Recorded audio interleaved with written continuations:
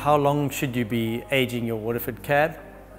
I think this is quite an open-ended answer.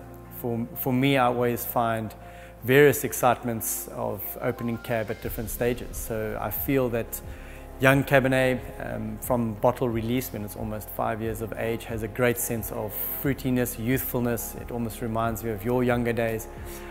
There's still a lot of sturdiness, there's a lot of structure. It can show a lot of potential, but I still feel it's not aggressive that it might put you off.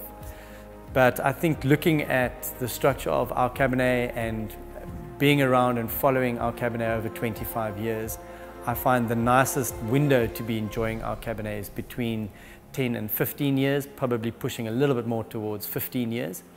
I find this is an area where you still find a little bit of fruit, but you've got a great sense of development. So you've got a little bit of that forest floor, you've got some of that little mushroomy character, which shows age that this wine has something more to deliver. It's stood its test of time. And then on the palate, it still has a lot of vibrancy, it's fresh. It has softened a little bit from the 15 years of aging. So you really get the pleasure of having a wine that has been well aged.